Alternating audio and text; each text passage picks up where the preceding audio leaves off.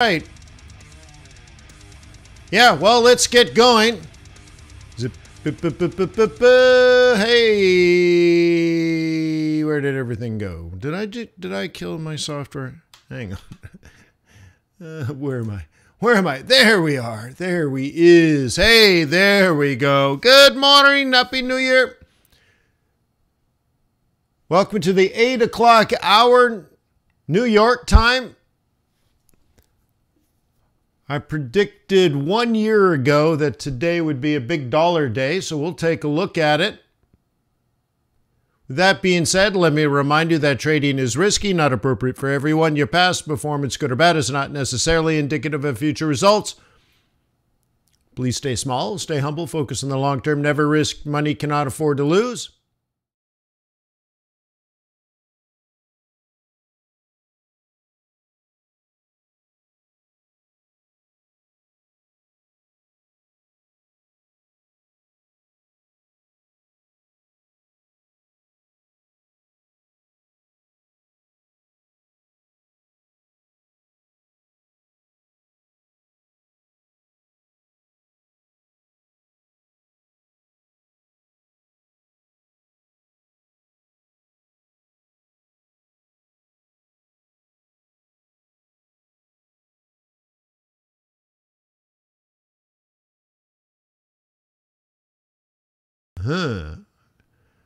Will that one work?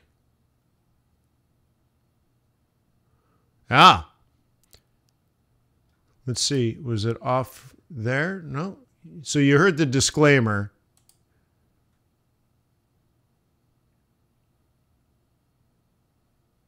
Yeah, I think you did hear the disclaimer. Yeah, okay. Well, that's good. That's not bad.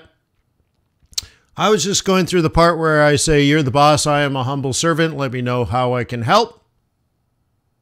Whew. Why earlier today? It's better for Johnny.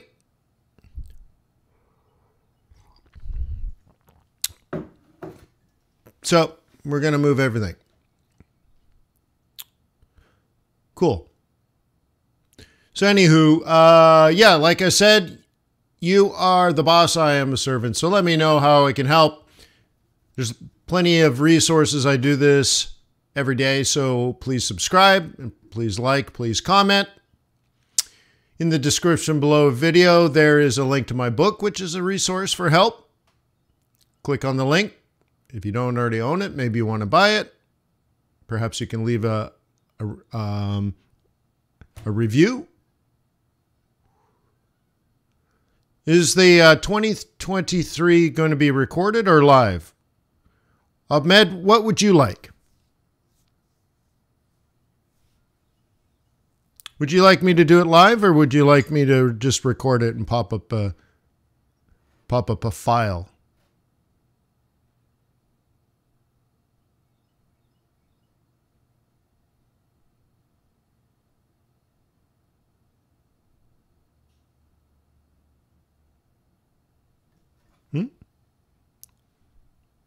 Which one would you like?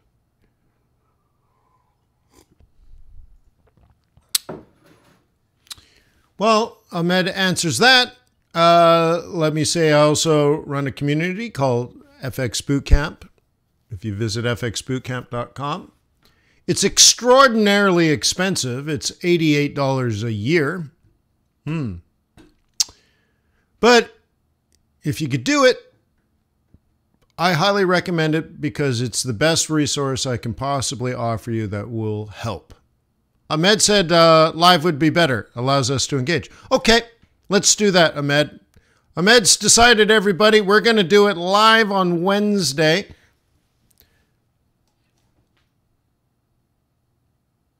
Okay, I will get you a link. I don't have a link, but I'm doing a presentation tomorrow. It costs $10. I'm going to outline next year.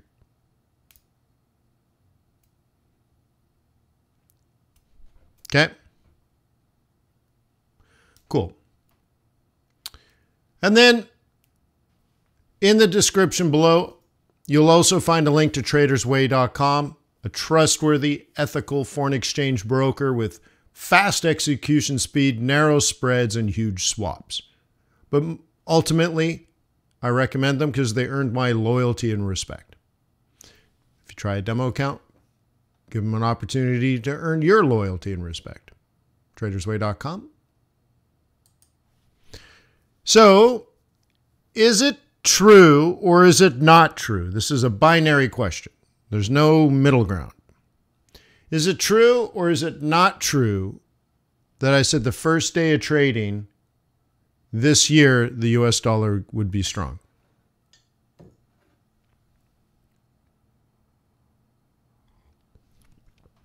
Ooh, that coffee's hot.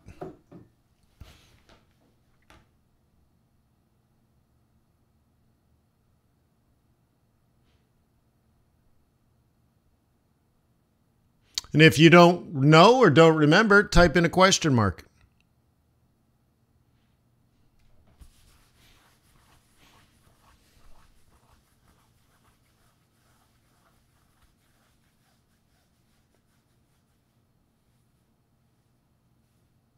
Cool. It's gone from true to very true to I would testify in court that it's true. Burn doesn't recall. Wow, Burn. Oh my God. Yeah, to me that's so much more important than moving averages and oscillators and all that kind of stuff. Yeah. So you have a crystal ball, right? So everybody made money? You had a crystal ball. You knew it was going to happen. That smells good.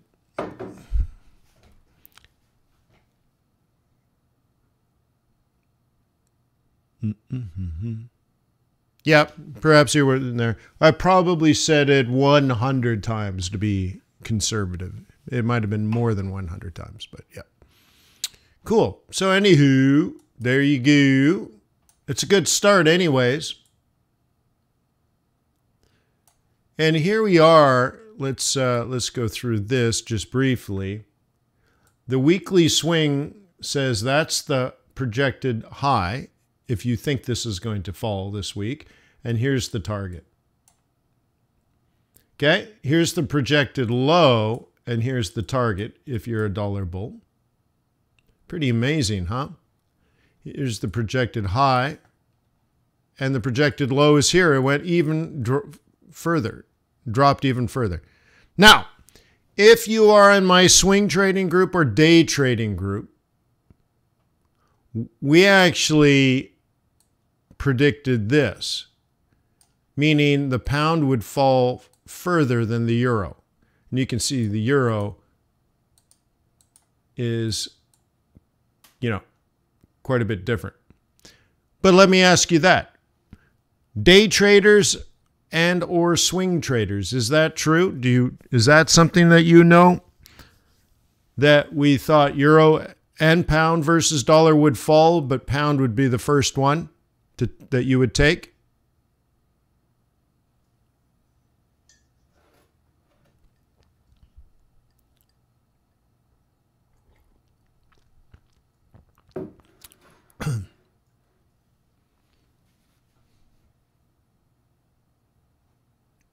Can anybody confirm that?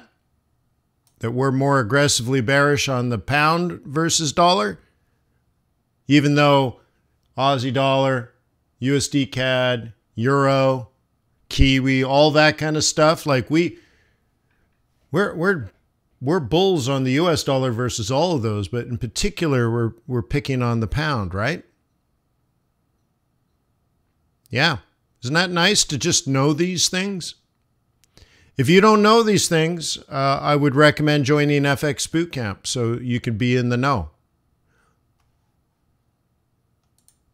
Why go through life not knowing these things? Anywho, we'll take a look. That's just one good day in a series of many days.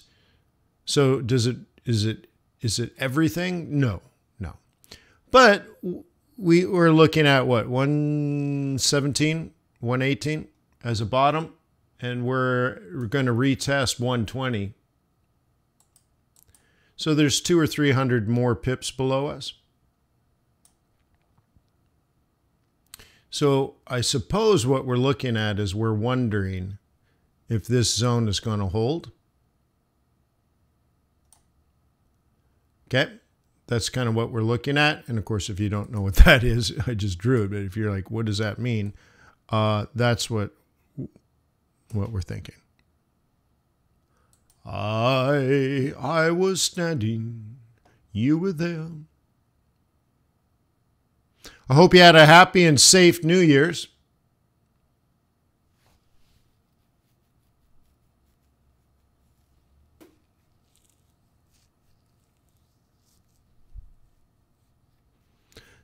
Doug, it wouldn't specifically be pound, euro, and Aussie. It's specifically USD.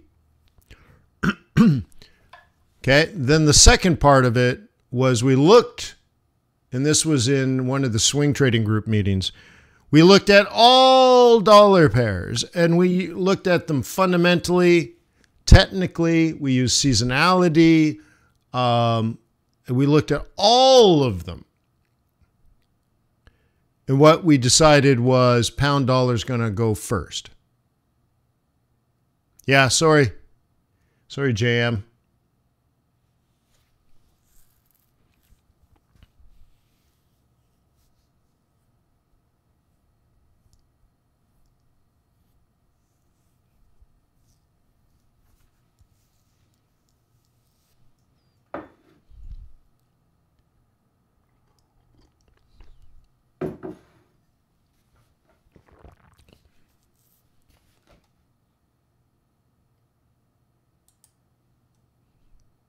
So anywho, take a look. Can you see what I'm thinking? Here, I'll get rid of this one because that's no longer. And we'll take a look. Can you see the plan, Stan? So you're like, oh no, euro dollar dropped like a ton of bricks. I guess I missed it. Okay. The plan is sell around 107. It's now 105.5. And the target is way down there at 91.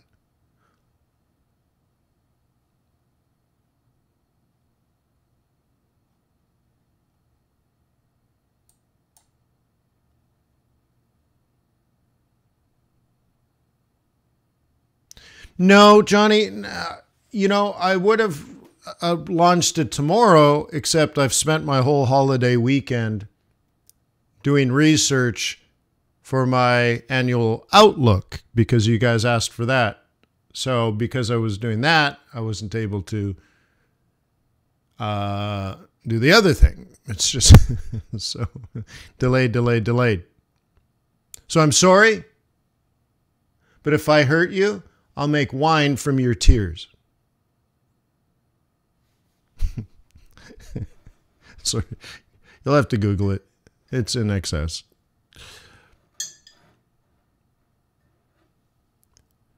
So no. So busy. Yep.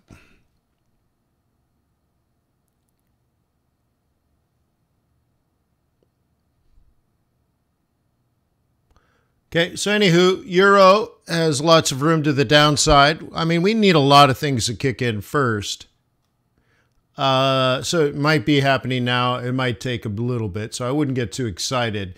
And what I've pointed out is Aussie, CAD, and pound have already hit their targets for the week. The week's already over.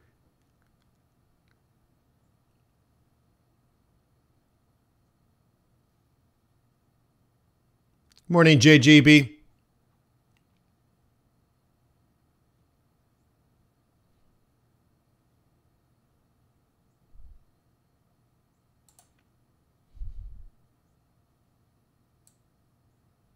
Okay, so there is dollar strength. Makes me happy. Happy. Okay, and oddly, gold went the other way. Very interesting. Oh, it did. Thank you, JGB. Hope you did too. I went for a nice hike yesterday.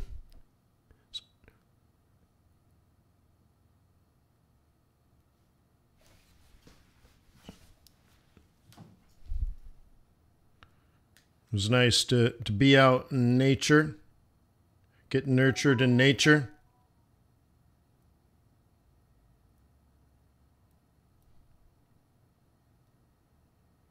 I'll show you a picture. Look at this picture I took. Cool, right?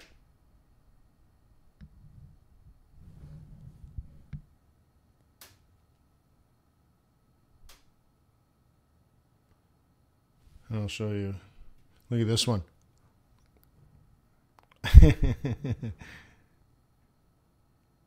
It's a full-size tree. Look at all that granite. Yeah.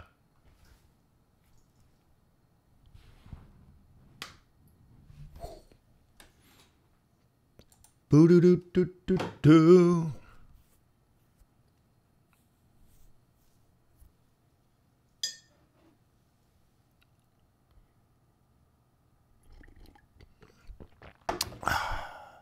So anyways, dollar strong, but gold strong, huh? Or maybe just everything else is weak relative to the dollar. That's interesting. Bitcoin drop into a smaller time frame. And I think we should probably, start marking some of these lowest lows. I think it was here.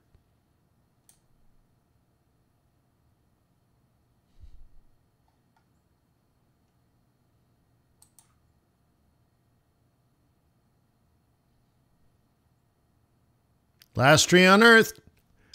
I should have put a for sale sign on it. Huh?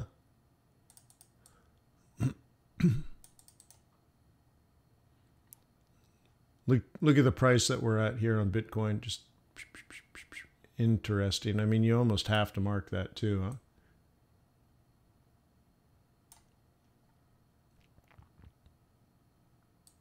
So it's not really giving us any information.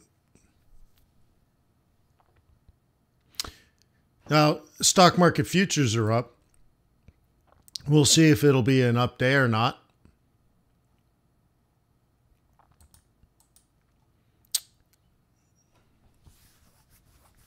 Oh, I was going to get you the link to sign up for the event tomorrow.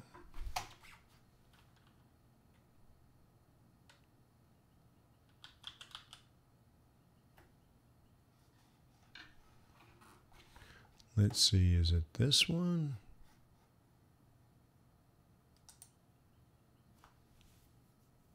Yeah.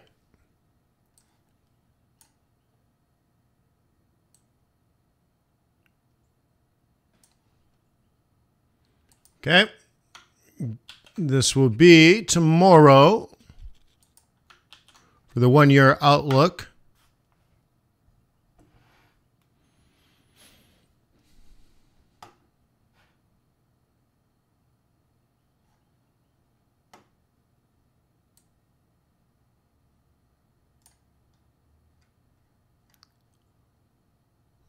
That over.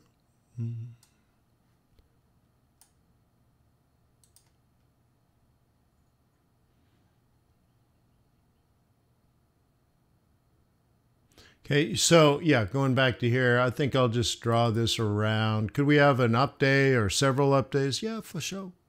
Yeah, for sure.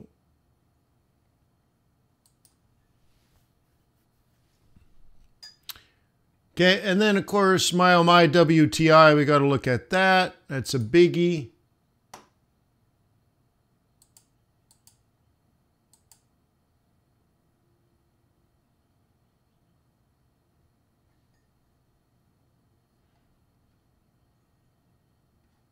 You see, we got that triple top.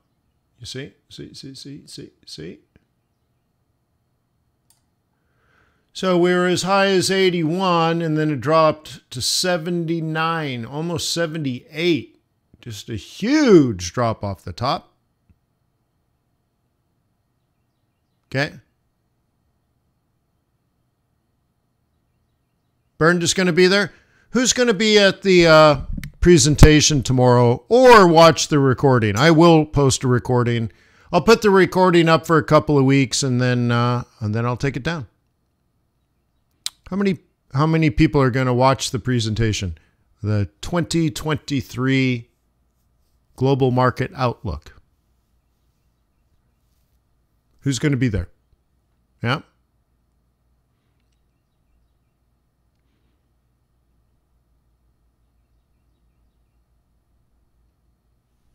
Just the 5 of us, 6 of us.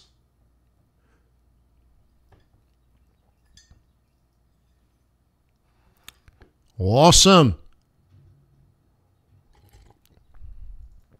Awesome, boy.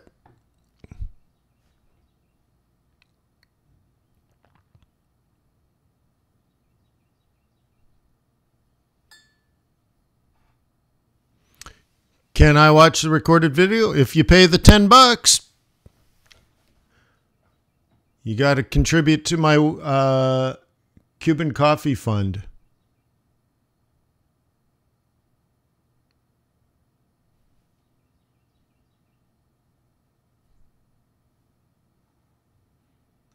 Yeah, I'm going to be in Cuba on Saturday.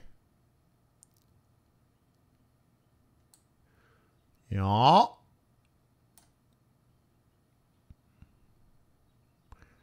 So non-farm payrolls is Friday, and then you won't hear from me until Wednesday.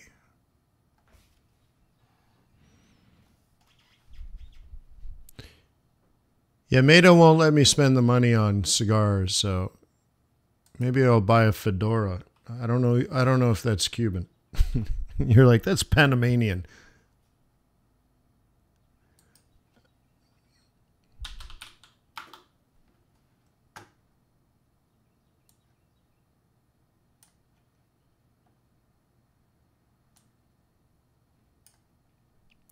All right, let's pull up the calendar. Let's do that. I know it's a little bit of a tangent, but let's do that.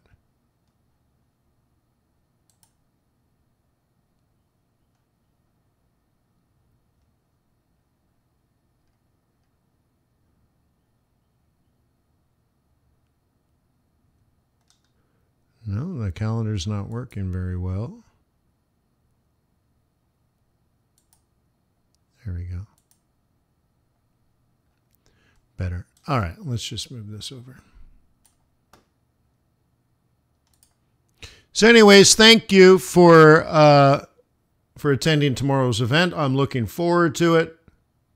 I wouldn't have done it, to be frank or blunt. I wasn't going to do one this year.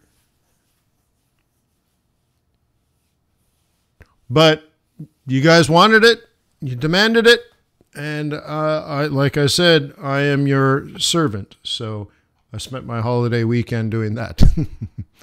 I think it's going to be interesting when you start seeing the facts.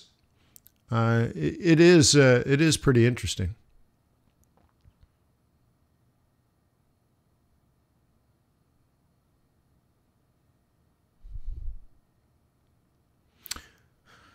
Okay, so just going through, we start getting some of the oil inventories this week. Although I thought that was API. I thought API was going to get pushed, but anyways, so that's what it says. Is that true? I thought that was going to get pushed to Wednesday, but anyways, we'll see. Not a lot really today. Okay, you can see like German CPI has dropped from 10% all the way down to 8.6. I mean, boy, huh?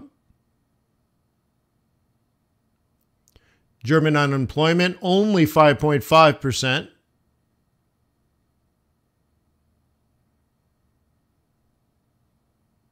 Okay. But really, and this is what I thought, the calendar stops on Wednesday. Not sure what's going on there. We might have to find a different calendar.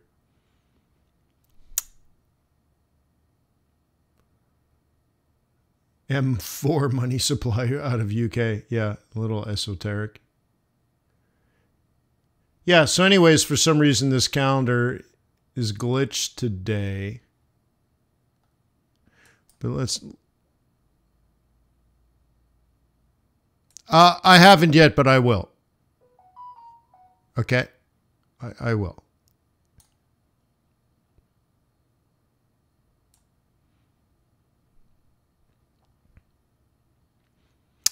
Let me go somewhere else. Let me try a different calendar.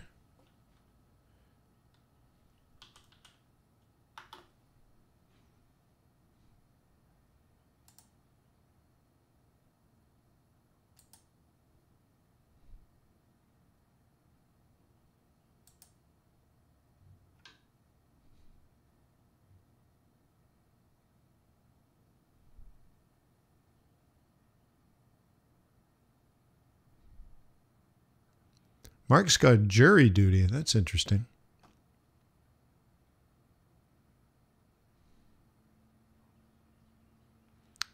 All right, economic news. Let's see what we got here.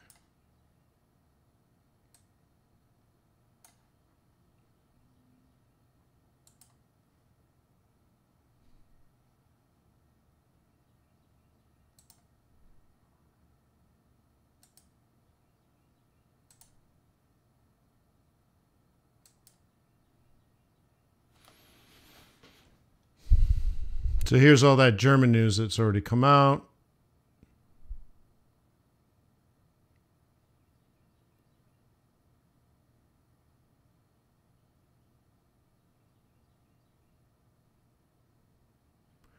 FOMC meeting minutes, huh?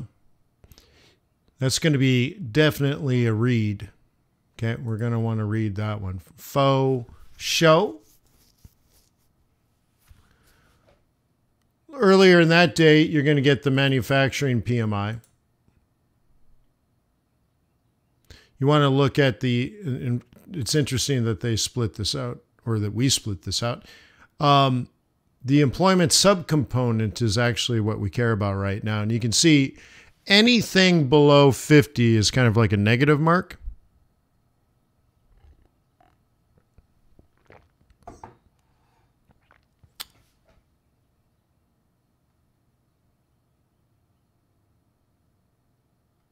Okay.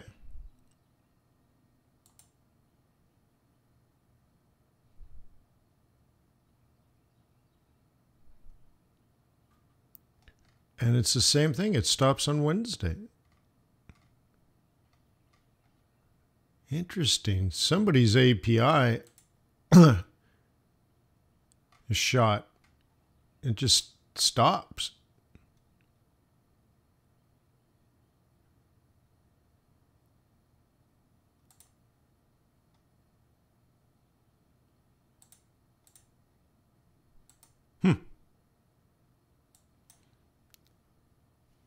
It's funny, everyone's pulling from the same API. Anyways, look, ADP is on Thursday this week, and non-farm payrolls is on Friday.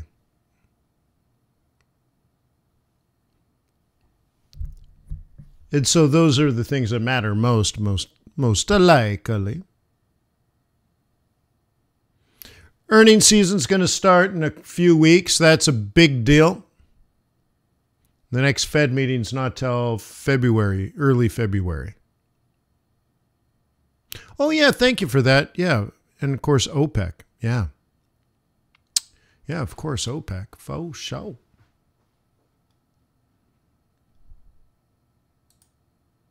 So we're really caught in a battle here when it comes to oil, because you can see there's definitely an uptrend. Okay, but we're at the bottom of the channel. When you're down here, the uptrend is vulnerable.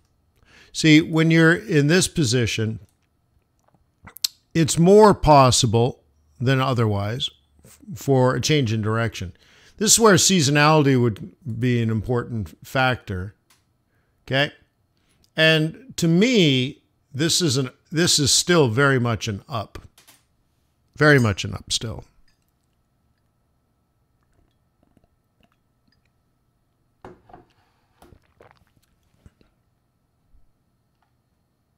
Very much an up.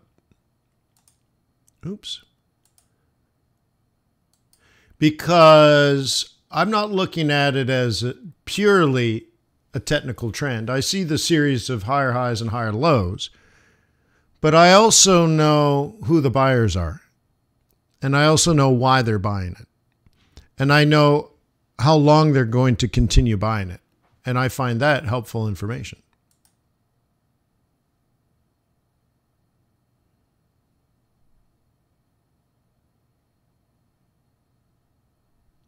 I will, Moses, I will.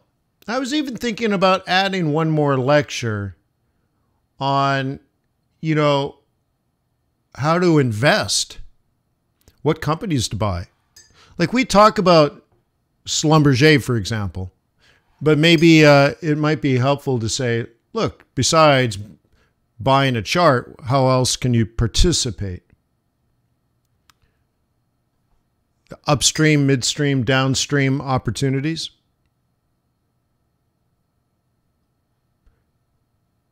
You know, very interesting, right? But once again, I don't have time, but we'll see. It's 16 hours.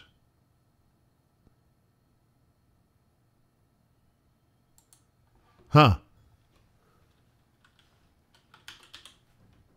Everything seems fine on my end. A couple of people lost the stream. YouTube is telling me there's an excellent connection and that it's streaming. Happy New Year to you, Emmanuel. Really?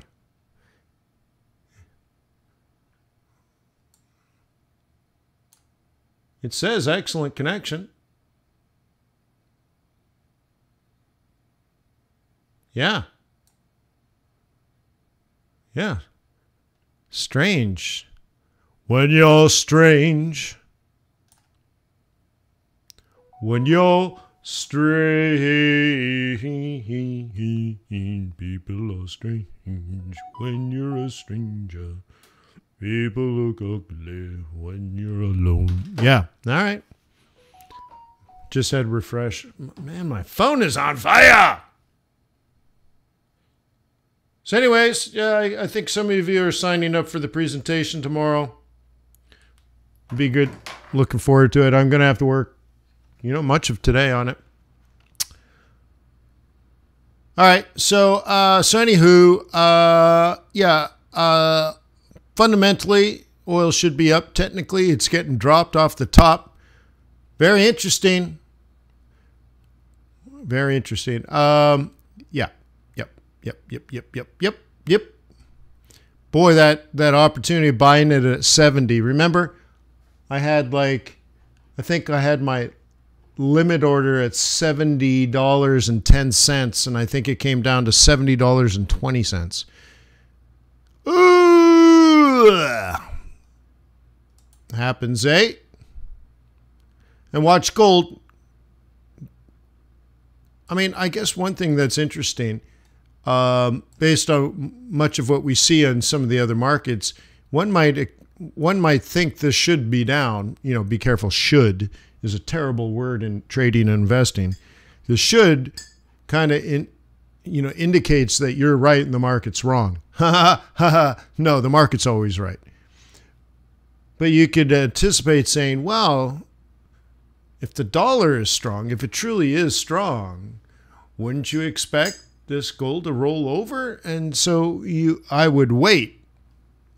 I would wait is kind of how I would play that. And you get sort of what this chart is telling me, by the way. Okay, if it did roll over, this is an R1, so the rollover would look like this. Okay, man, I got to adjust my mouse. Something's changed. My mouse is too fast. I bought this super fancy, super expensive mouse, and it's so unbelievably fast. can't use it. It's too fast. My keyboard is unbelievably fast and unbelievably expensive. So it's too fast to use. You just put your hand over the keyboard and you accidentally type about 3 keys. You're like, what? My most used key is backspace, backspace, backspace. You got to start getting the cheap stuff. Works better.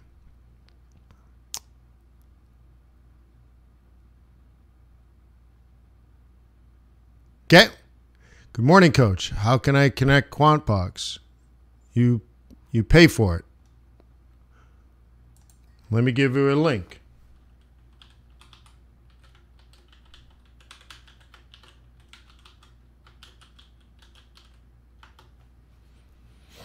Easy peasy lemon squeezy. So anyways, look at this mouse. It's just crazy fast. Whoa.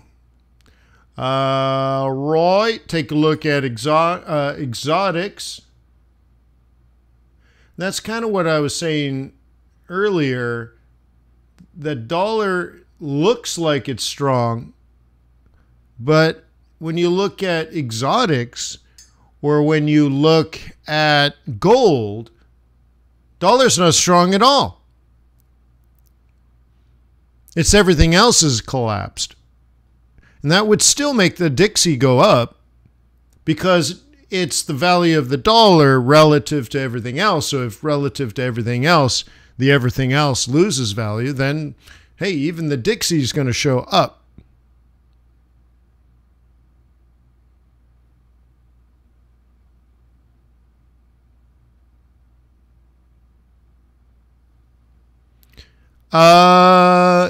Is it still on? Do you have the link? I have not promoted it. Too many people took it. But if you still have it, I have to honor it.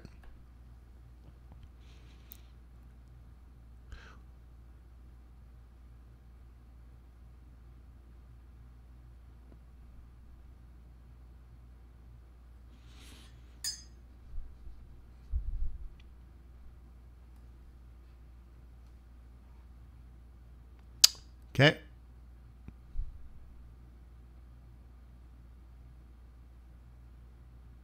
Haha, I don't have it either.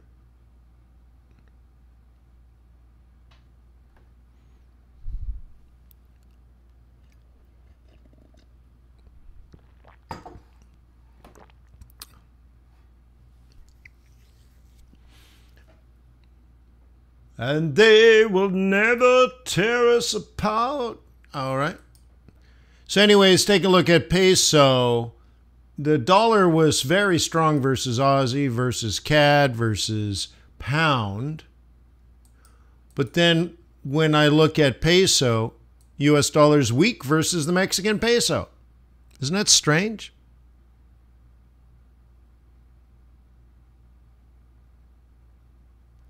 Ahmed says, you thought it was relative strength of the dollar alone. Well, how do you calculate it? Okay, literally in terms of what? Okay, so you have 1 unit of US dollar. And if 1 US dollar, so we'll do 1 unit of US dollar, buys 100 seashells.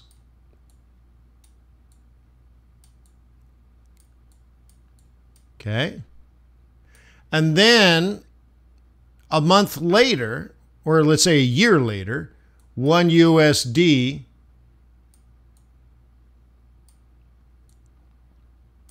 buys 1,000 seashells.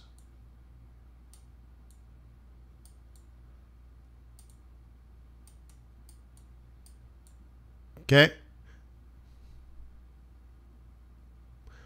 Well, either the value of the dollar went up or the value of the seashells went down. But if you did 1,000 or 1 unit of dollar versus seashells, goats,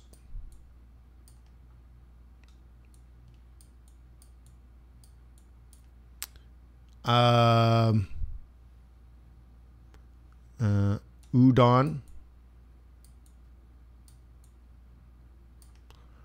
versus hammers.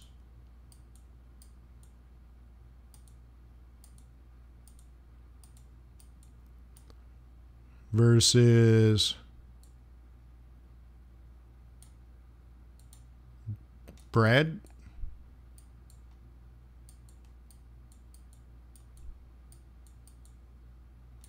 Okay. So, right. How about legal fees? And so now we're creating a basket, basically CPI, right? And then you average it out. The US dollar versus everything, has the dollar gone up or down? Because what you're trying to figure out, did the dollar go up versus seashells? Well, you don't know if the shells went down or if the dollar went up. But if $1 buys you more shells, more udon, more bread, okay, more units of legal advice, more goats, more hammers, then the dollar itself went up. Okay.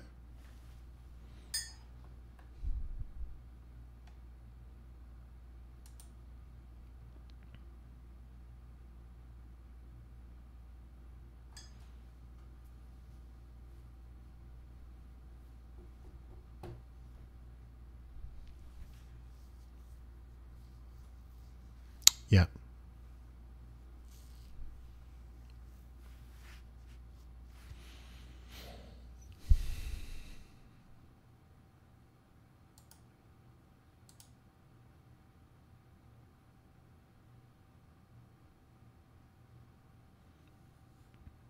Mujib, email me and I'll see if I can scrounge it up for you.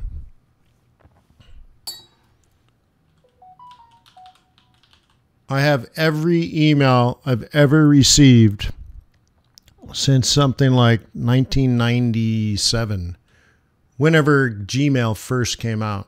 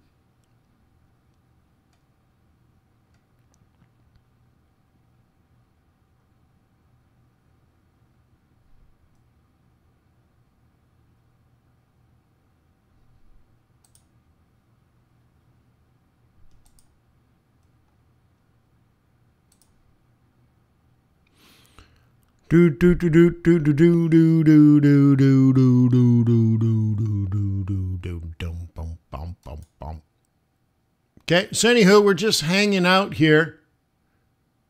The peso, the rand, but you see against the exotics, dollar doesn't look strong.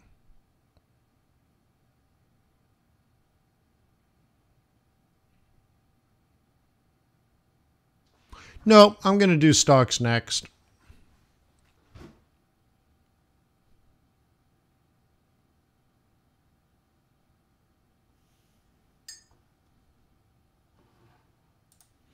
Oh, I know what I called the email. It was FX Bootcamp plus Quant Box, wasn't it?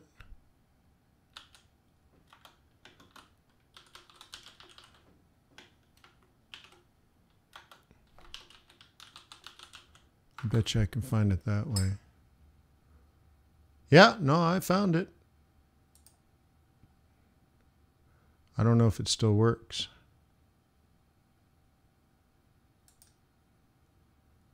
I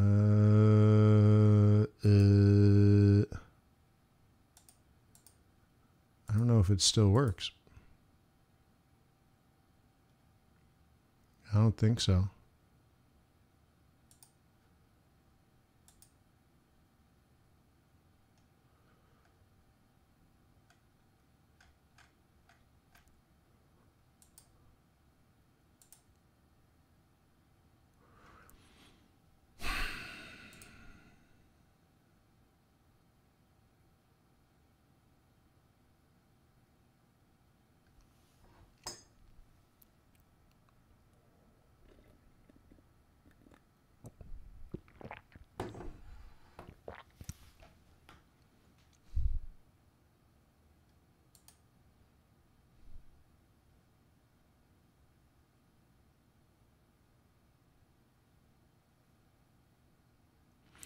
Okay, but anyway, so there we are. Just a quick look at that trade. I'm now up 70% plus 260 pips. So my total return, right, is now 330%. Which ain't bad for 2 months, huh? Hey, Brew? Cool.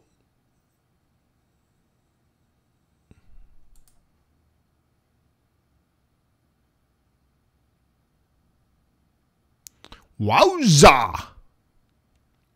If you ever played Far Cry Primal, they go, Winja. Okay, let's do the stock market.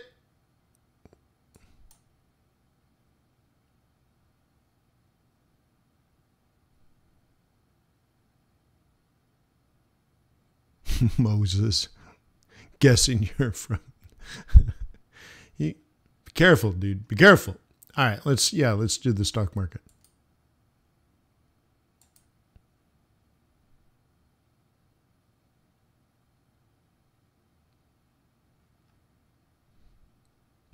Beautiful Uganda.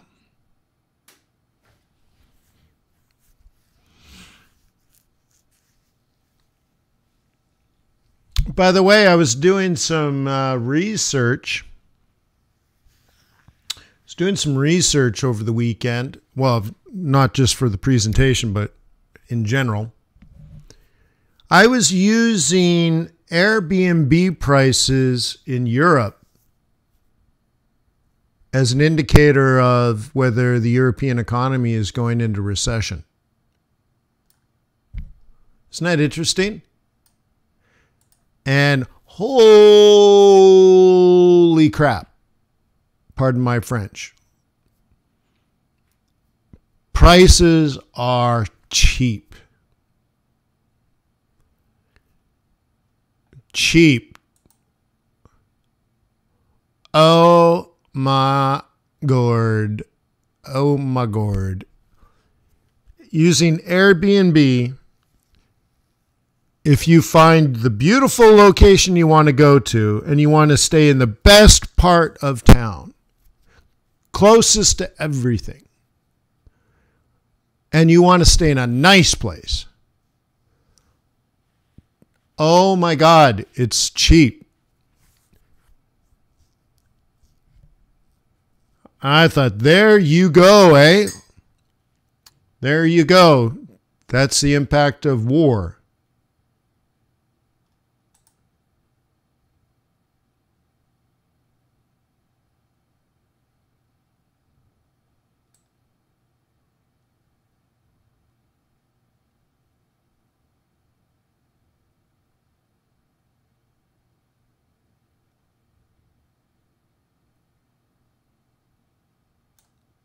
Hey, Darko.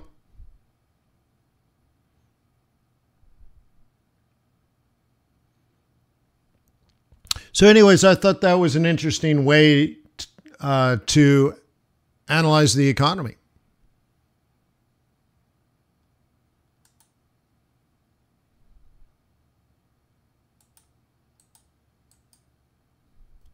It also shows you that, you know, there was a time when an American going to Europe would have to pay 30% more because of the currency exchange. And now it's basically 1 for 1. So right off the bat, Europe relative to normal is already 30% cheaper. But I'm also wondering if it shows demand destruction.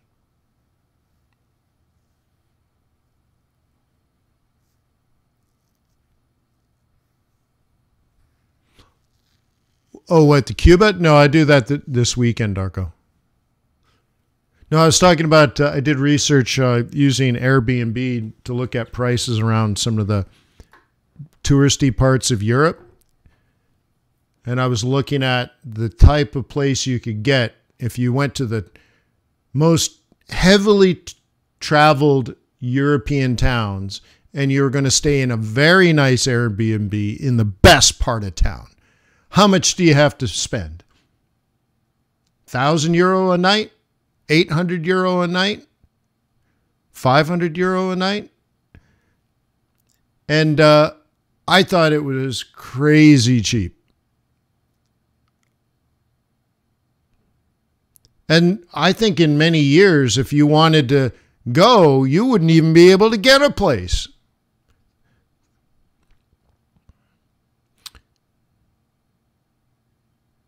Okay.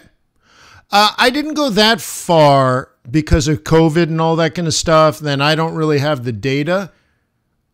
But I guess relative to my sort of expectations, Darko, I don't have any time to talk for 2 weeks. Like, I literally don't have time. I don't have time. Yeah, no. Okay. So again, sort of not, so I don't have that. I could go back, Burned, but I just like, dude, they were cheap. So I was looking at places that like I want to go to, right? I looked at Venice, Rome, and Amalfi. Seems nice. A little bit of everything in Italy. And it was like crazy cheap relative to my expectations.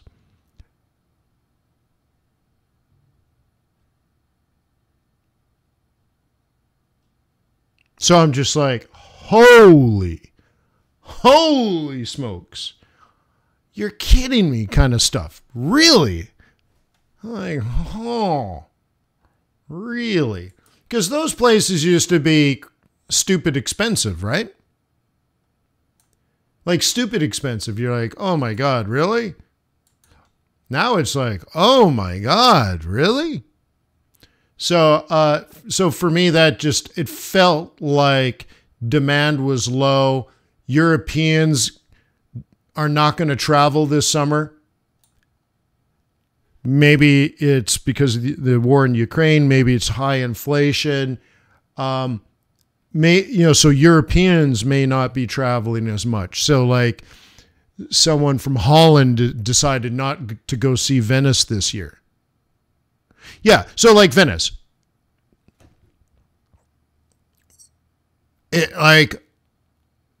Yeah, anyways. So that's one way of looking at it.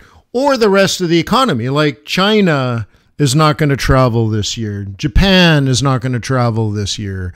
That kind of stuff. Maybe the Canadian dollar's dropped, so you can't go somewhere expensive with the Canadian dollar, so your choice is maybe Cuba, right? Apparently half the population of Havana is Canadian. There's just Canadians everywhere. Canadians, huh?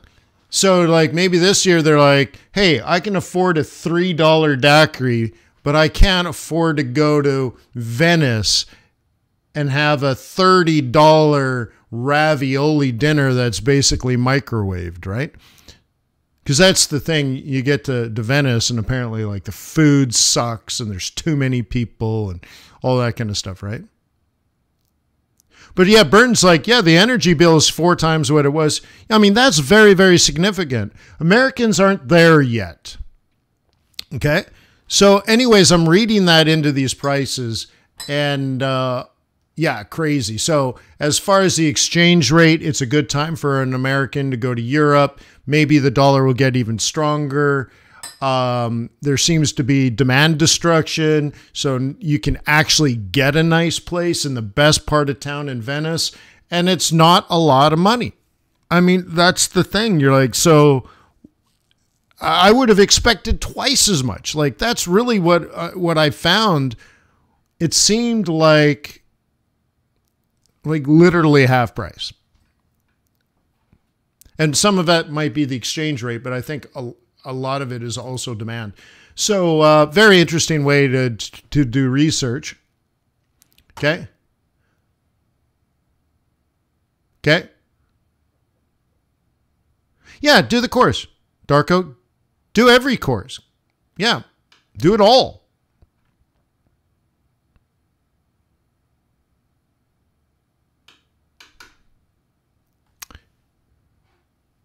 Okay.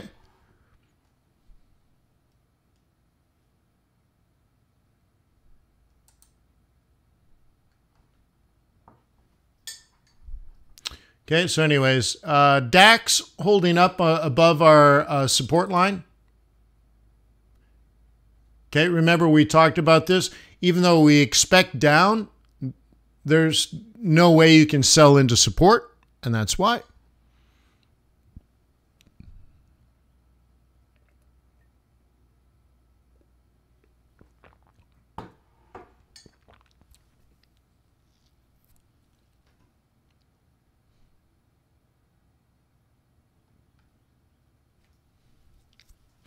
Okay. By the way, if you have other ideas on how to do indirect high frequency type research, let me know.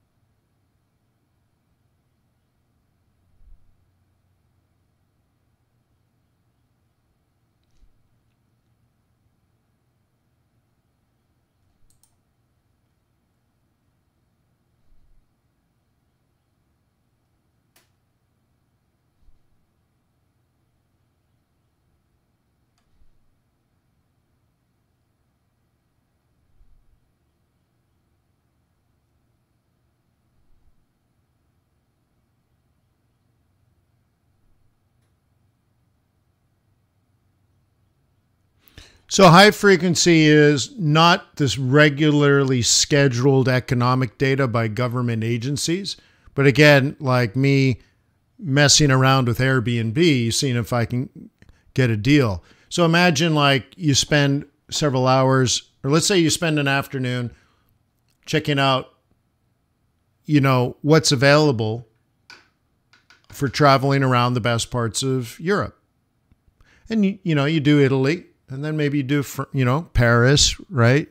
And then you do London and, all that kind of stuff and see where there's excess supply. Maybe it's Italy. Maybe people are just not going to Italy this year. Maybe it's Italians and the Italian economy maybe is in collapse. But then, what about Hong Kong or Shanghai or all that kind of stuff, right? And, so you use Airbnb to check out prices around the world.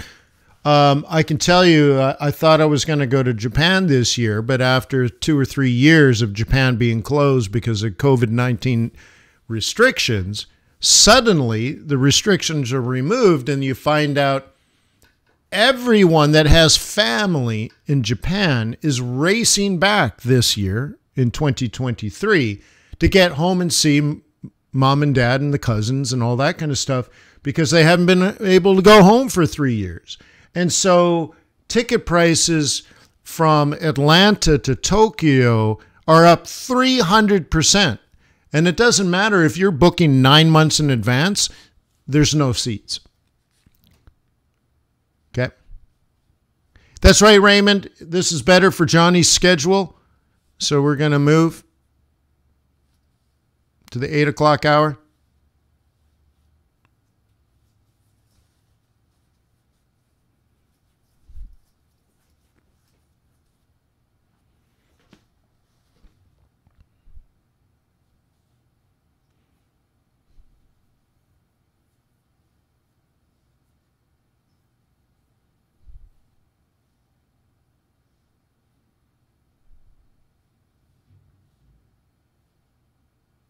Cool beans.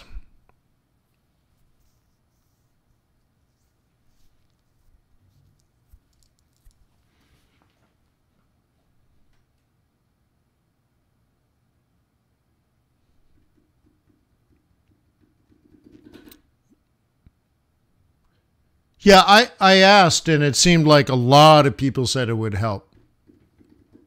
That an hour earlier would just help.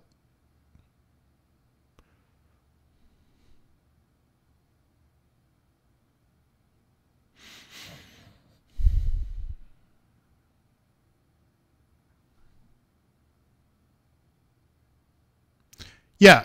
Do you ever look? I don't look, but you know, I know what it is, and I've used it, and I've discussed it at boot camp in the past. Many years ago, I subscribed to The Economist. Maybe I should redo it. And so that's who does the Big Mac Index. Right on, Highlander. Hey, you emailed me, right? Sorry, I don't know if I got back. I don't know what it was. I can't remember. I got too much going on. My head is about 3 inches underwater right now. Jeez. It's crazy. So I apologize if I didn't get back. I remember, I believe you emailed me, but I don't remember what. Otherwise, I'd just answer it. But by the way, like high frequency kind of research about the economy. I was watching YouTube videos on traveling to Cuba, since I'm traveling to Cuba. Makes sense, right? And I, without a doubt, got the most expensive hotel room in Cuba. I'm not ashamed. I don't have time. I'm not going to be there long enough to like go see the real Cuba. It reminds me when I was in Johannesburg and Ryan's like, hey, do you want to go see the slums? I'm like, no. But thank you. So I know I'm not going to get to see the real Cuba, but on a relative basis, like I have this beautiful room on the executive floor. I get breakfast and tapas all afternoon and free alcohol. There's maid service and they press my suit every morning and shine my shoes every morning. And it's ridiculously cheap. Ridiculously cheap. But then when I watched this YouTube video, and the guy was only there like 3 or 4 months ago, so it's a pretty recent video. And he's like, he's staying like a 3-minute walk away from like the best part of, you know, old Havana with all the restaurants and nightclubs. And, you know, like he's a 3-minute walk, according to him, right? And he's staying in this Airbnb, and it's a full apartment with a kitchen and everything. And it was $300 for 2 weeks. Like, dang, for 2 weeks. And I think it included a maid, where usually Airbnbs don't have a maid, but I think someone came up every day or every so often and cleaned the place up for him. And it's just like, wow. Okay. And it shows you, well, is it the CUP or is it the USD? Well, the USD is fairly strong right now, right? And so, it's just, if you can carry that out around the world, what you're doing is you're kind of creating a Big Mac index. So I found Cuba obviously affordable. And then I found Italy, like, also relative to my expectations, like unbelievably cheap, right? And then you can start going around the world. Well, what can you get in Hong Kong? What can you get in Kazakhstan? What can you get in Dubai? What can you get? And you start, you know, and you're like, where is the best relative value? And it's a way of doing research on the value of the US dollar versus other things. It's kind of, again, you're kind of making your index. Is the US dollar strong or weak in terms of Airbnb prices? And well, what determines Airbnb prices? Supply and demand.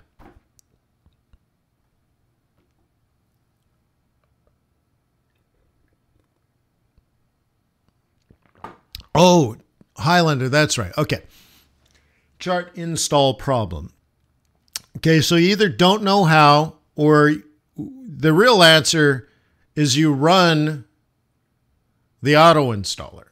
And so if you're running the auto installer and that's not working, then you're probably missing a step like this. And And remember, I pulled everything off of an old site and put it on this site because I was sued by MetaQuotes.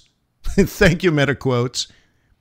Okay, MetaQuotes sued me or threatened to sue me. So I had to very quickly rip everything off the MetaTrader site and pop it up on FX Bootcamp and just give it to you for free. But I don't know, like I know there was videos explaining stuff. I don't know if that stuff's up there. I did it really quickly, so it's probably incomplete. But here's what you probably need to know. Okay?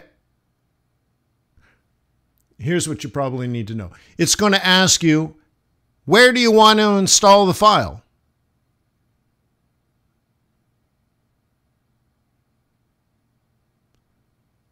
Johnny, actually, that's, well, I think the place you're talking about is actually Miami. But yeah, no, I'm staying in the Hotel Nacional de Cuba. So it's very, very, very...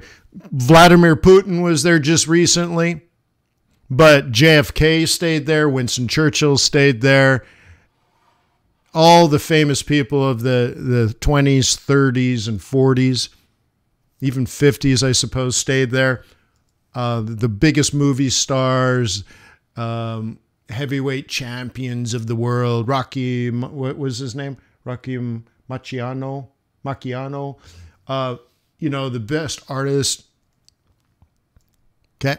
So anyway, so it should, if you run the auto installer, I believe it does ask you. And what you need to do is go File, Open Data Folder. Okay. And you grab that link.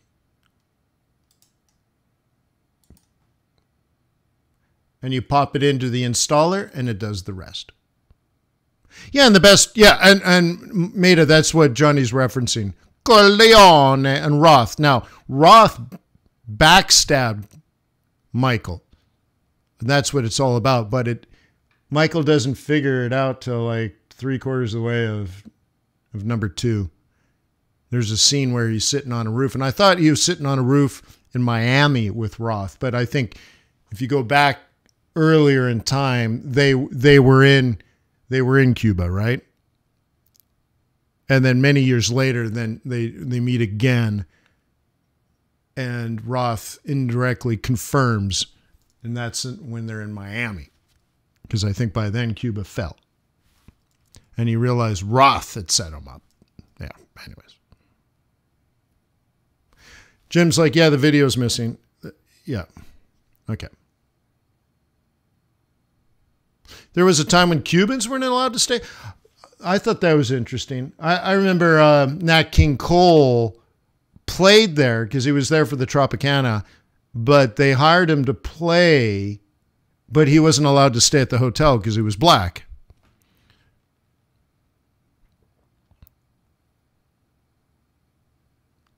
But all the old movie stars, Ava Gardner, all these very famous people of their time, Charlie Chaplin, all stayed at this hotel. And so I got the, I didn't get like the presidential suite or anything. I'm just flying solo, but I got, yeah, the nicest room on the nicest floor, right, the nicest one bedroom on the nicest floor of the nicest hotel, paid the most amount of money and got all the upgrades, and it was cheap. It was cheap.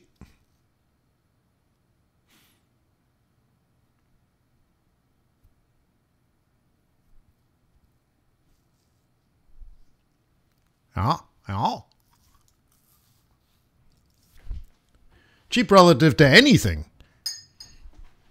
Now, I once stayed at the Burj Al Arab, which was beautiful.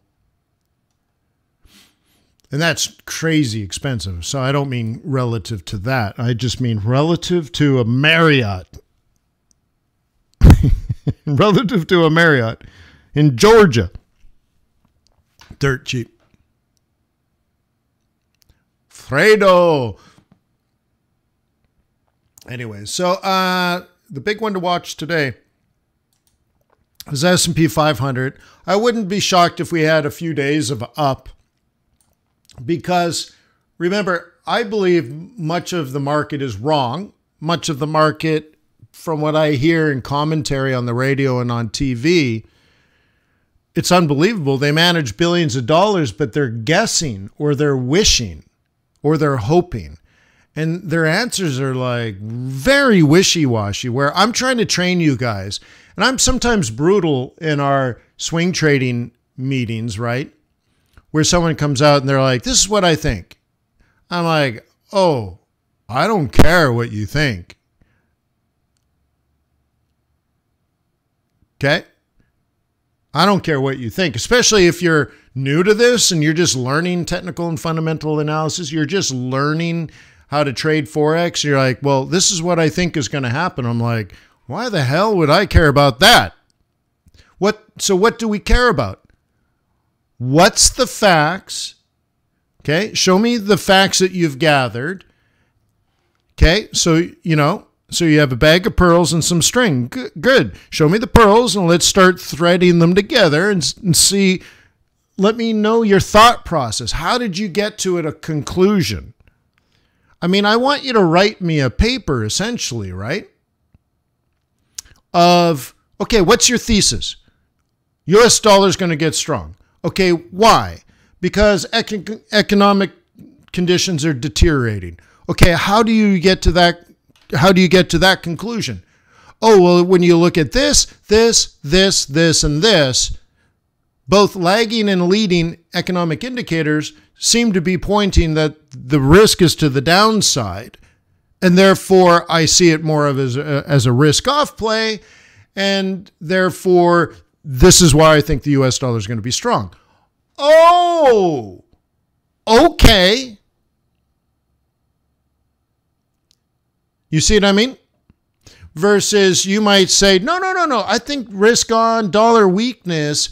I think you might say, I think my thesis is that the fear of recession is overblown. And of course, then you would have to then support your argument. Well, because of this fact, and this fact, you believe we're going to hit either a mild recession or no recession, and that too much risk is priced in, and there's more upside than there is downside. And I'm like, okay, I might disagree with you, but those are some really interesting facts. You see, that's what I care about.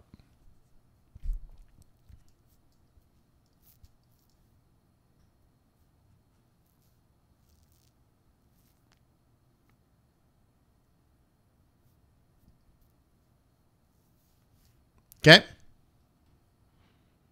Make sense? That's where we all want to be.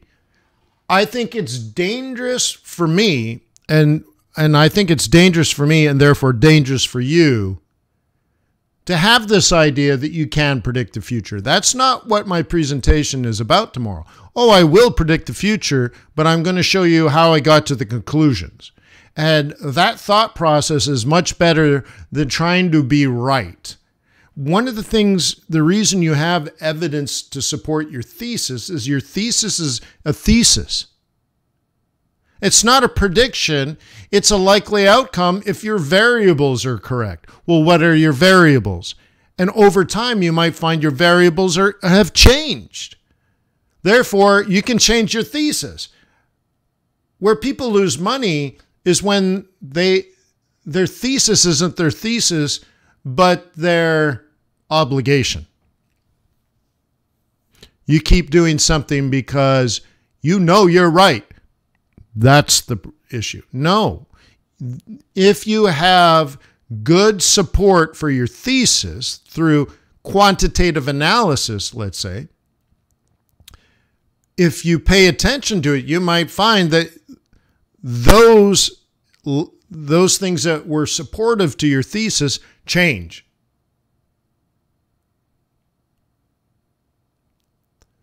Therefore, your thesis cannot be valid. It's invalidated, and the faster your thesis is invalidated, the faster you get on to the proper trading plans. And I'll tell you, Your career won't be based on something as simple as your return, because good returns can end and very often end quickly. So you can be great for 6 months or a year and then be terrible. And what investors are looking for is the reason you go from having a good year to a bad year is you may have gotten lucky on your thesis where you're like, risk off. Okay. And you start doing a bunch of things and it just happened to go that way. But then the things that made the market go risk off change, and suddenly it feels like it's risk off, but the market's going the opposite way and you don't adjust. And so you have a good year being risk off, but then it goes risk on and you're still risk off. And then you go from having a good year to a bad year, and which means 2 years later, you got nothing to show, nothing. Which what in sophisticated investors, and I don't even mean like pension funds, I mean like anyone that's invested into this asset class before, is going to look at your track record and they want to see what you do in the trough. How do you go from a bear to neutral to a bull? Or how do you go from a bull to neutral to a bear? And that process could be 3, 6, 9, 12, 18 months. How do you handle those changes? From very, very bullish to not very bullish, to neutral, to neutral, to neutral, to slightly bearish, to more bearish, to very bearish. How do you handle that 18-month swing? And if you show you handle that well, that's where your bread and butter is going to be, because you're going to be much more consistent. So how do you get there? You know why, and you know the variables that support the why. And you're watching the variables so that you can change the why, or in that case, the what. Are you a bull? Are you a bear? Or are you neutral? And you know what to look for, and you're watching those things. You see? And the rest, technical analysis is, fairly straightforward. Okay? Like, how about this? If I thought I was a bear on S&P 500, okay, do I sell right now? No. So, see? It took me less than 1 second.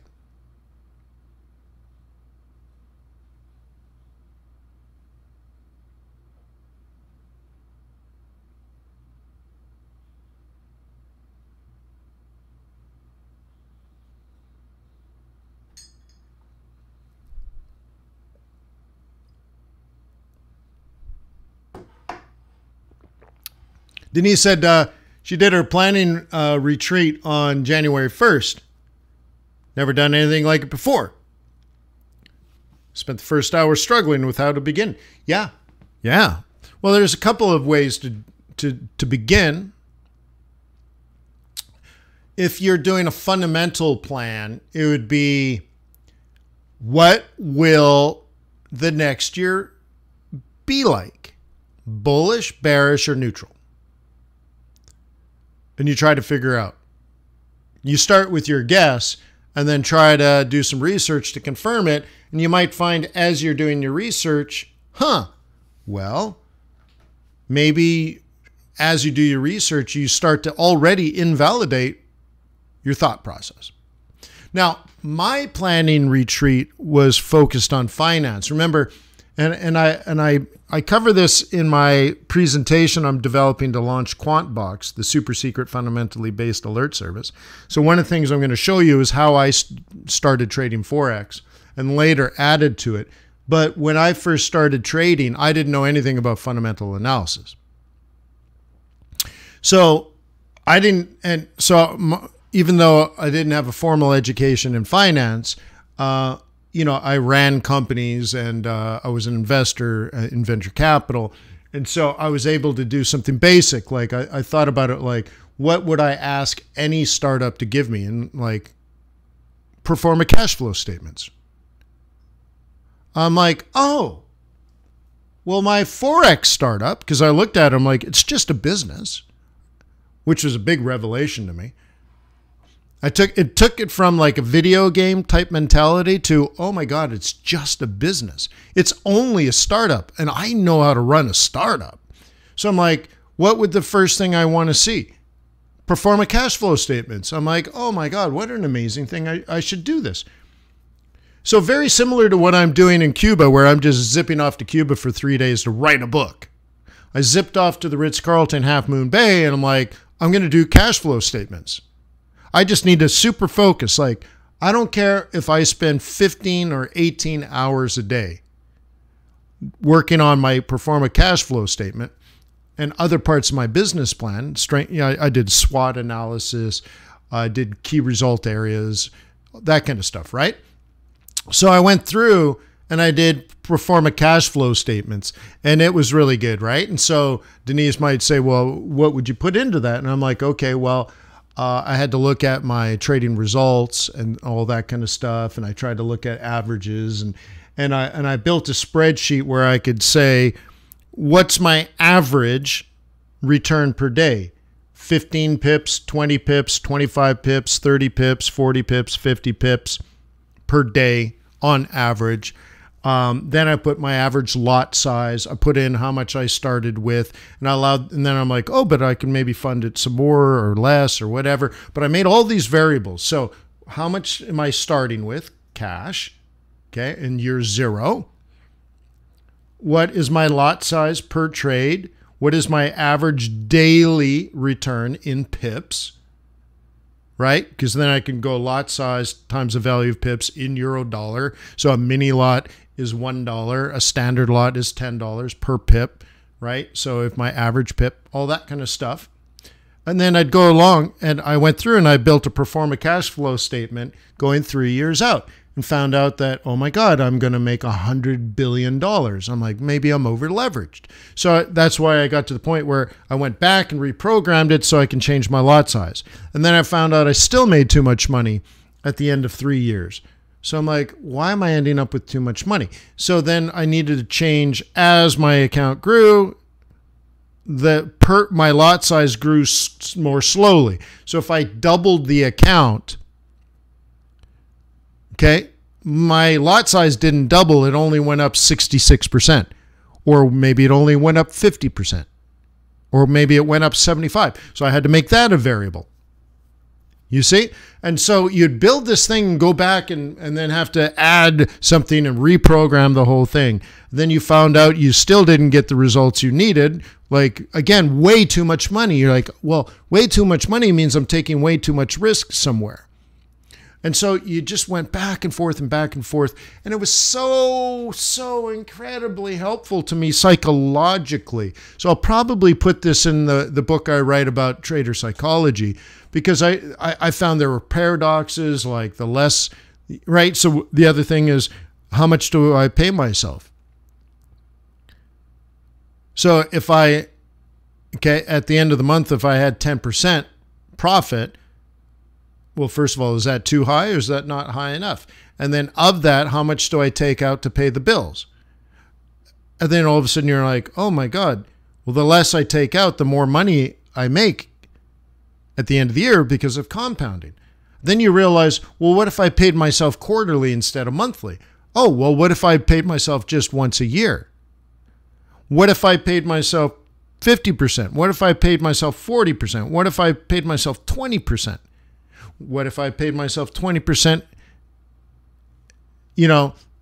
every month versus pay myself 20% every quarter, and all this kind of stuff. And you start getting all these different results. And I found out paradoxes like the less I paid myself, the more money I would make. Then I found out other things like, oh my God, I don't need a home run. I don't need to take big risks and get huge returns on big trades. To get to my goal, I just have to be mediocre all the time and never have a bloodbath drawdown. Instead, just be very mediocre for long periods of time. I will, as long as I follow the mathematical formula I put out in front of me, I will hit my financial target. I mean, think about how liberating that was to say, in 3 years, I will hit my financial goals. I just need to be mediocre every day. Because I know my lot size is correct. I know my averages are correct. I know the way I pay myself is correct. So there's no need to hit home runs. because I got my math correct. Oh my God, it was so liberating. It changed the way I traded. Okay. So, but that was finance focused. And I started, remember, I started quantitatively. So I'll show you how when I first started trading Forex, you got to remember, my first Forex account didn't come with charts. So think about that psychologically. I would do quantitative analysis before I looked at a chart. So I'm going to explain to you, and I actually rebuilt a simple version of my spreadsheet that I used when I first started trading Forex. I'm going to show you that. Because I need to show you because look, my super secret fundamentally based alert service is simply quantitative analysis of economic data. That's all it is. Quantitative analysis of economic data. It's right. I don't know if it'll make you a millionaire, but it's right. And when I first started trading, I didn't know anything about technical analysis, and I had to open up a whole different software package. And remember, it was $250 a month to get charts, and you couldn't trade on your charts. You would just analyze on your charts. You would just look at them. So think of my mindset of a self-taught person. Technical analysis was an afterthought.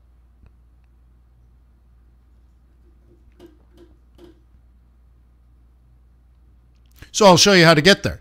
And my fundamentally based alert service is very similar. Okay? It'll prepare you for trades, but it won't put you into trades because you still need to do technical analysis. It accounts, and by the way, accounting for something is quantitative. If you're like, it's measuring numbers. Okay? It accounts for technical analysis. So let's say it says the S&P 500 is bearish. For quantitatively analyzing economic data, that would be the truth. It is simply math. But then you look at it, you're like, but Wayne, it's made a higher high and a higher low. And right now we're kicking off a 1 hour 21 and it kind of looks like it wants to go green. And it's a big buy day because it's the first day of the year. And anyone that got out at the last day of the year might want to roll over and buy in the first day. And I'd say, well, yeah, but it doesn't change quantitatively that it's supposed to be bearish.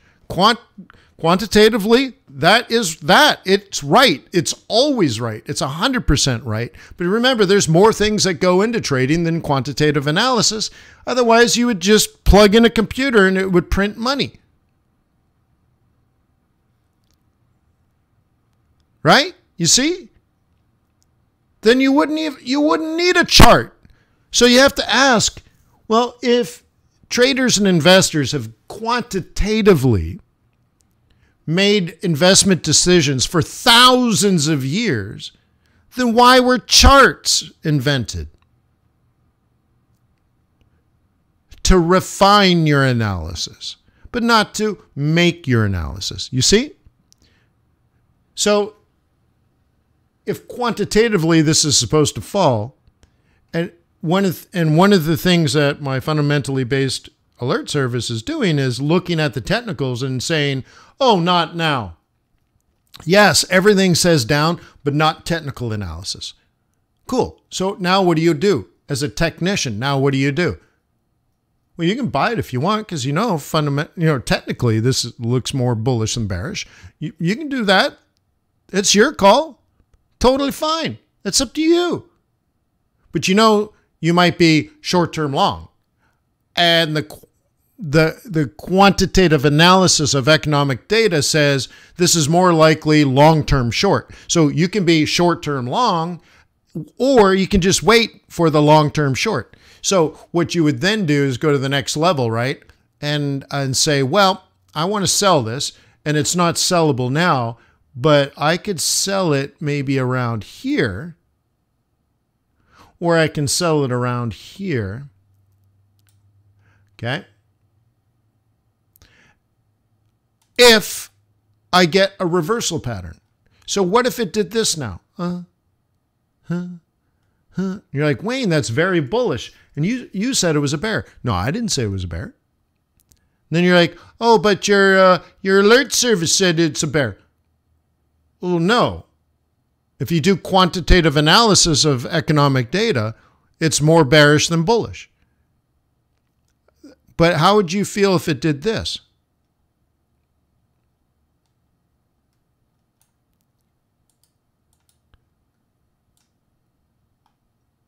Well, that's why you get charts. You see? That's why you get charts. So you're ready, willing, and able, and you're using technical analysis now. And not only do you short here, but you short maybe for 3 months. Ha ha ha! 3 months? And that's probably what you're missing, huh? That's probably what you're missing.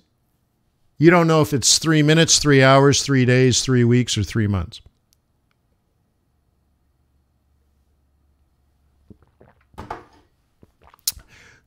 So what I've found is, even though I've been preaching how to do quantitative analysis of economic data for 20 years, it's very, very, very, very, very difficult for people to learn to do it. So you end up being like Denise, where you're like, she goes off and does a planning retreat, which is 99.5% of people just don't do it. So she's already in the top 1/2 of 1%. But then she gets there like, well, now what the heck do I do? How do I do quantitative analysis of economic data for every country in the world and then predict how to do the entire year? It's very difficult, especially if you don't have an economics degree and 20 years of experience. I know in my first planning retreat, I didn't do that either. I wasn't capable. I couldn't have done it, nor would I even have thought to have done it. I just wasn't ready. Right? So that's why, wouldn't it be cool if you had an algorithm do it for you? Not the algorithm gathers all the relevant information, but then does the quantitative analysis. And then it does the comparative analysis. And you're like, oh, that's so helpful. So then what you're left for is right? That your RWA for the rollover.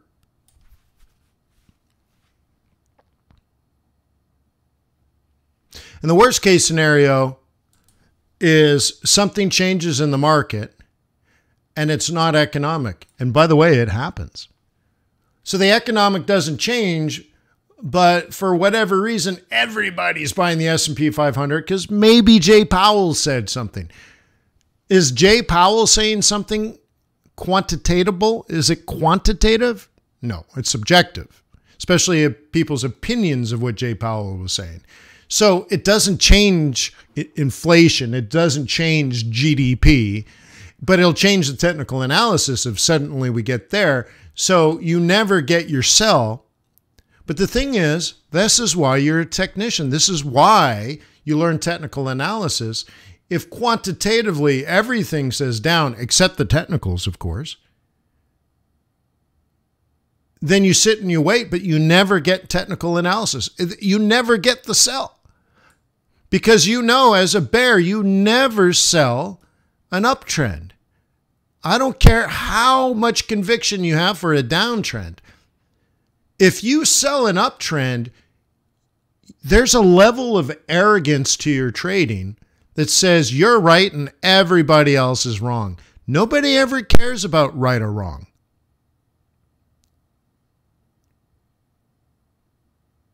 Okay?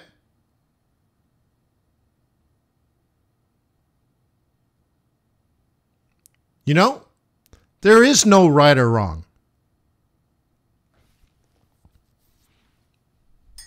So in a situation like that, I would suggest if you understand why the S&P 500 is going down when, quote unquote, it should fall, and you're like, well, it's something that the Fed said, which is a game changer in sentiment, then you make the decision, why you're going to buy when you think economically it should fall, and the why is sentiment. So you are now buying dips, okay? Because that's what is happening. What is happening is right. Technical analysis will always be right, but it doesn't tell you, technical analysis very rarely tells you that whatever created the up has gone away. It doesn't tell you when and where often when it rolls over, but most likely, or most importantly, it doesn't tell you, is it going to go up for a day, a week, a month, a year? Okay. So it'd be more like if economically it should fall, but technically it's up. Well, you buy it until it stops going up. But then when it reverses and now technicals say down, now you're on the free and clear plan, because this then happens, and I can't fit a reversal in there anymore. But if the technicals point down and fundamentally it's bearish, that's when you go for the home run. You see? That's when you go for the home run. That's when you hold, baby, hold. Okay? So if the technicals are trending up, but the fundamentals point down, you hold your trades like a baby bird in the palm of your hand. But if the technicals say down and the fundamentals say down, you hold that trade like a sledgehammer. And please don't mix the two up.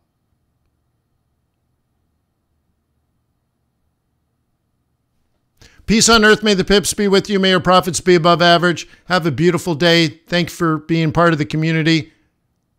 And if you're in my day trading group, I'll see you this afternoon at 4 o'clock.